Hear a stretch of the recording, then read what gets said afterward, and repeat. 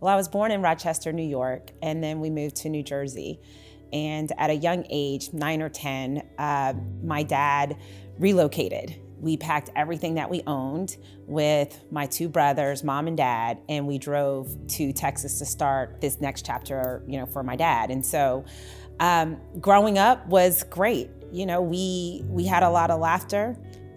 We come from a sports background. We all played sports, loved sports. My mother is a teacher, and so she really instilled the value of education. And one thing that my father always taught us was to reach for the moon, because even if we missed, we'd be among the stars. And when I think about that, it transcends whatever obstacles came my way. And so my journey, that foundation, faith, character, sports, understanding the power of team and grit and tenacity and work ethic, all of those seeds were planted at a very young age, including seeing what was not always available, which was anchored in the insecurity of money growing up. But all of that got me to exactly where I am today, and I wouldn't change a thing.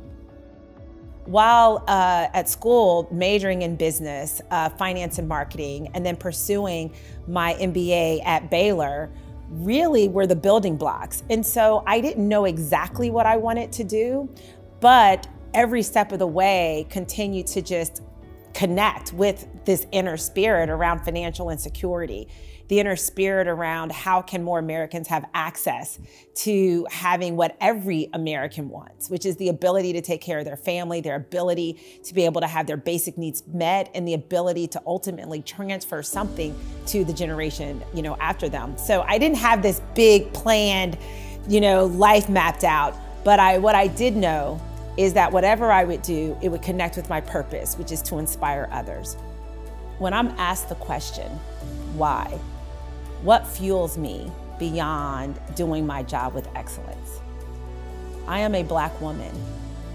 My parents were raised in the segregated South.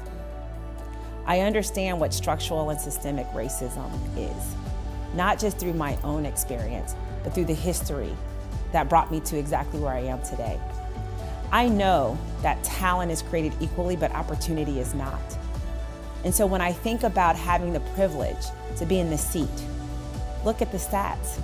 There's only been 3 African-American women running Fortune 500 companies, year after year after year after year, 3. Ursula Burns started it. And so I understand that I am on the shoulders of giants. When you think about Baylor, you think about culture, and culture is felt. Culture is not defined just on the main campus of Baylor. Culture of what makes Baylor Baylor is not defined based on are you a freshman, a sophomore, or an MBA or a PhD. Baylor is Baylor. And so for me, the way you feel Baylor, it's the people. What does it mean to be an alumna of the year? It means gratitude. And so to have an opportunity to receive this award, it speaks to the ability to make impact and the ability to carry the values of Baylor, whether you're an undergraduate or not. And it speaks to all of the hard work, all of the care to ultimately be in a position to receive this award.